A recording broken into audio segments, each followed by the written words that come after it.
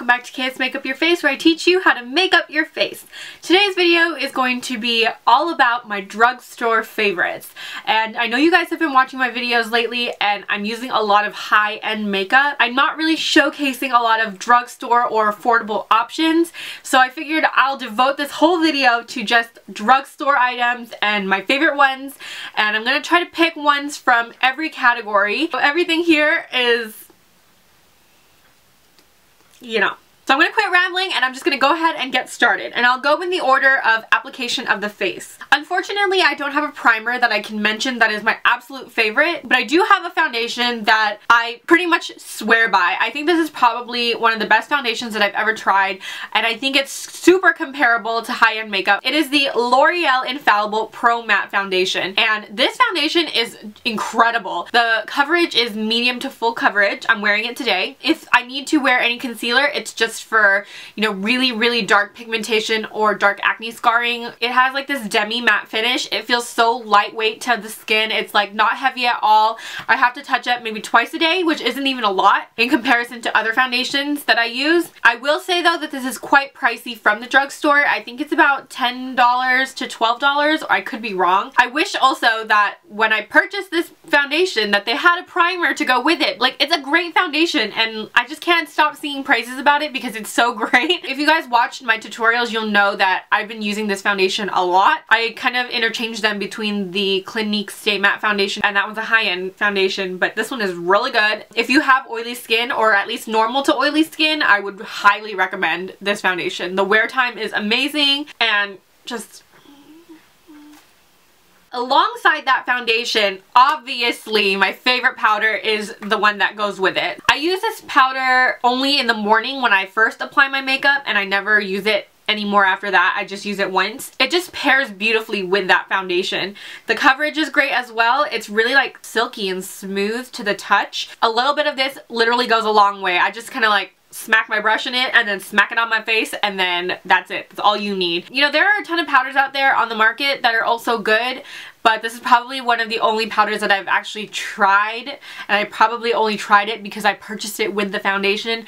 But you know, if you have recommendations for drugstore powders, comment down below what they are because I'm really curious to know. Next is concealer, and I actually really like the Maybelline Fit Me concealer. That one I feel is comparable to the NARS Radiant Creamy Concealer. The consistencies aren't the same, that's for sure, but I just find that that one is a little too thin. It doesn't offer as much coverage as the NARS one does. But this one, also from Maybelline, is the Instant Age Rewind, and this one I feel is a lot thicker, and it just covers up way more than the Fit Me does. And this one is actually targeted for underneath the eyes, and sometimes I use it under the eyes and sometimes I use it on my spots too. And a tip that I have with this one is to actually remove the sponge. The sponge probably soaks up maybe like 20% of the product, and so it's kind of a waste. But if you like pop off the sponge and you like see that little thing, you get way more product and it's not as wasteful. I like using the neutralizer shade. I used to use the light shade, and I think that one just didn't really work with my skin tone very well. This one's more yellow in undertone and I really like it. I don't have an eyebrow pencil that I could recommend, but an eyebrow gel that I would like to recommend on those days that I'm just feeling really lazy and I don't really want to carve out my brows. I use just the L'Oreal Brow Stylist Plumper. So this is a tinted brow gel, and it has little fibers in it, I believe, unless that's my own hair, but I'm pretty sure there are fibers in this thing. So it's a tinted brow gel, so not only does it set it in place, but it also kind of adds a little bit of, you know, volume in there. But I especially love this concept here. The thing I didn't like that much about the Benefit Gimme Brow was that it was such a stubby wand, and sometimes I would find myself like smacking my eyebrow with the whole wand. But this one, because there's a little bit more length, I feel like I can go in from afar and I can't get any of it on my skin, and I really like that. I don't know why it's just like, it works, you know? I really like the concept of that. Nothing else to say except it's really good. So if you have naturally hairy brows like I do, then this is probably a good alternative to using like a dip brow or using a pencil or even like powder to fill in your brows if you're just kind of in a hurry and you just want to set them in place, this is a really good option. For blush, couldn't find a bronzer that I would, you know, ride or die bronzer, but I did find a blush, and although I don't use this blush that much, I feel like it has the best pigmentation and the best quality, and it is the Milani Baked Blush in Luminoso, and this speaks for all of their blushes because I know that they have a matte line as well, and I love their matte blushes because the pigmentation for matte blushes is so intense, it's crazy. You literally need the littlest bit, and the same goes with these shimmery blushes as well. They literally don't need that much effort. I love the color of Luminoso. I think it's so flattering on so many skin tones. It's great year-round with any eye color that you're wearing or even any lip color. It's such a great blush. It's very universal and highly recommended. For eyeshadows, I don't know if you guys know this. Let's talk about the Wet n Wild Color Icon eyeshadows. They have singles, they have trios, and then I think they have the 8 pans. I don't know if they do 6 pans anymore. I could have sworn they stopped doing those, but I could be wrong. Let's talk about Brulee. Okay. About 2 years ago, I had a little scare, okay? Mama had a scare because I used this shadow religiously. I used it as an eyeshadow. I used it as a brow bone highlight. I used it as a highlight on the cheekbone. I used it to set my under eyes.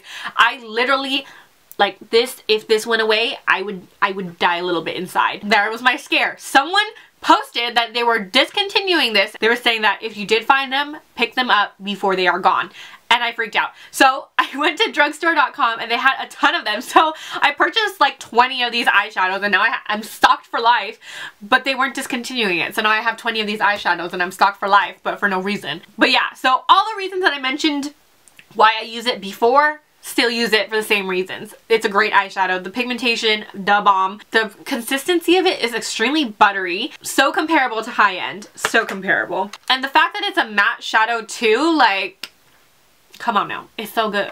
Double check to make sure if they're the Color Icon eyeshadows because those are the ones that are the good ones. I don't know if you guys know, but I'm just kind of transitioning, starting to wear eyeliner, so I don't really have an eyeliner pick, but I do have mascara. And back before when I wasn't wearing eyeliner that religiously, all I did was I would just wear mascara and I would thicken up those lashes and I would make it look defined from the lash line so then I wouldn't have to wear eyeliner. This is it. This is the CoverGirl Lash Blast Volume and it's in the waterproof version. So orange tube, waterproof version, you are set for life. Like this is so good. I will say it's a little hard to get off, you know, even with makeup remover that's for waterproof makeup, but it's really good. It's good at separating, it's good at defining, and it's good at lengthening. The formula of it isn't really wet and it's not really dry either. It's like just the right amount. It's good for my lashes, and I have lashes that like to sink, so you have lashes that are just like mine that are really stubborn.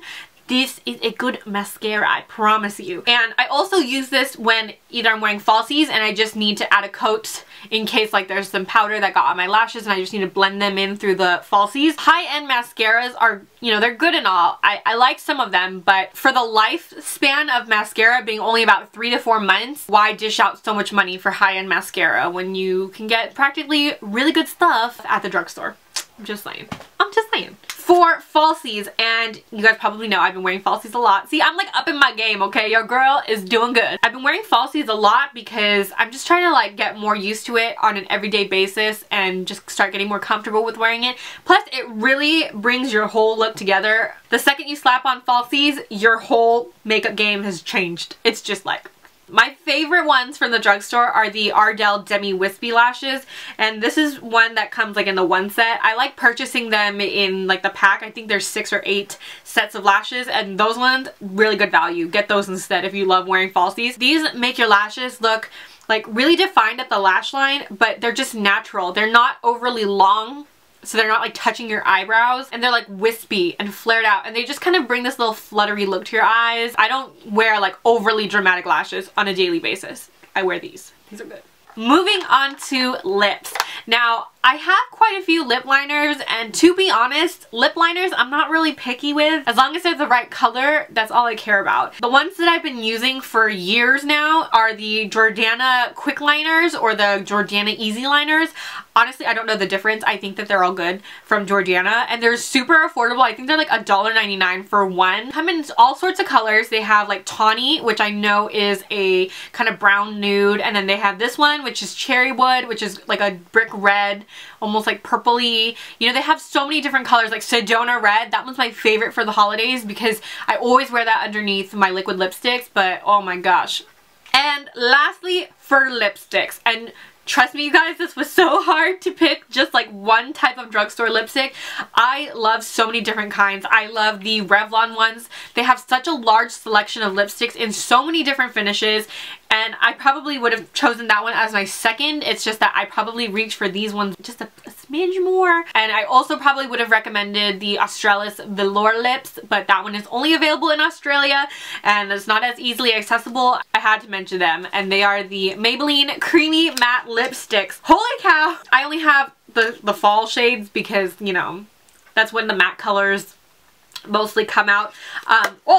Oh, sorry. I have Divine Wine, which is a gorgeous oxblood burgundy color. I have Touch of Spice, which is probably my favorite lipstick for the fall time. It is just so beautiful. It pairs with everything. Every eye look, you name it, this lipstick is your friend. It's like that color, just that color. It's so good. Lastly, I have Daringly Nude, and this is a gorgeous nude lipstick. It's kind of got a pink undertone to it, but it's like brown pink, and it's just so good.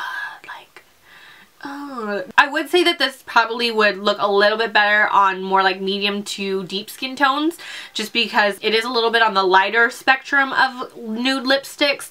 The formula is just so great on all of them. It's so consistent. I might have to touch up like in the center of my lips just after eating, you know, but other than that, like the edges are all good. They don't feather. I always feel like after a couple hours, like my lips, when I purse them together, they're still creamy. Like, I don't get it. It's like, what is in this magicalness of this lipstick, you know? Alright guys, so that is it for this video. That concludes all of my drugstore favorites. Hope that you guys enjoyed this video. You found something new. Maybe you haven't tried any of the products that I mentioned. Well, I suggest you go try them because they are amazing. And if you have recommendations for drugstore favorites that I haven't mentioned, or maybe I haven't even tried, mention them in the comments down below because I would love to try them out. I love makeup. If you have any recommendations, please let me know because I'm so curious and I'd love to try them out. Other than that, I have nothing else to say. I mean, I think that's it. Have you subscribed? Have you subscribed? Because you know Mama's gonna do a giveaway when she reaches 2,000 subscribers, so you better hit that subscribe button and, you know, don't forget to like the video, comment down below, share the video, and I think that's it. I have nothing else to say except I'll see you guys in the next video. Bye!